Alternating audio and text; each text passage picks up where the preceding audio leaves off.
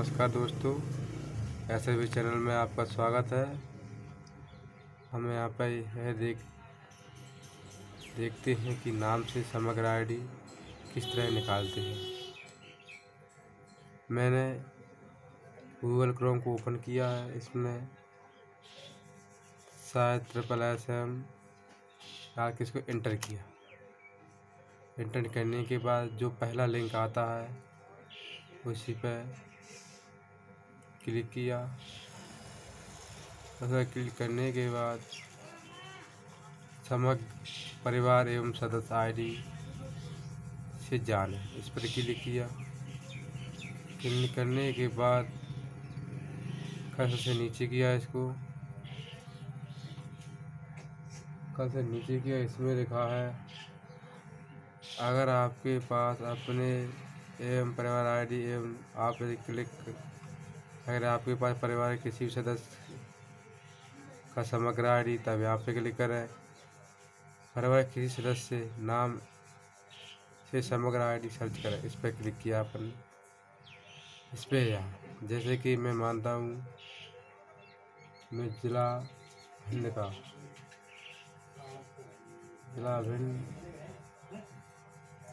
और मेरा स्थानीय निकाय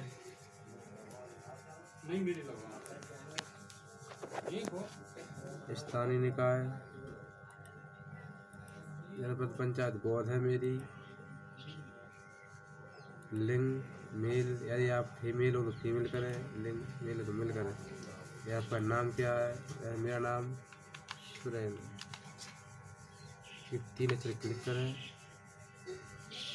उसके बाद सिलेक्ट ग्राम पंचायत जोन, आपकी कहाँ की पंचायत है। जैसे कि मेरी पंचायत गिरगांव है, गिरगांव पे क्लिक किया मैंने। गिरगांव के ग्राम वार्ड में मेरा गाँव का नाम फिर क्लिक किया मैंने। कैप्चा कोड डाला XOSK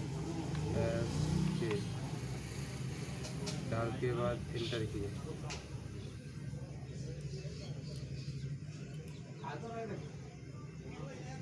ये मेरा कर्सर से नीचे किया, ये मेरा आ गया। अब गाँव में कितने सुरेंद्र, सूरज है, वकील है, कल्याण, सुरेंद्र सिंह, रूप सिंह। अब मेरे आईडी को अपनी आईडी से क्लिक किया, कॉपी की, फिर गया इसी नंबर SSM आईडी पर लिखा है अगर आपके पास अभी परिवार का समग्र आईडी तब यहाँ क्लिक करें। मेरे पास समग्र आईडी आ चुकी है, क्लिक किया और पेस्ट किया। पेस्ट करने के बाद हम थाने कैप्चा कोड डाला।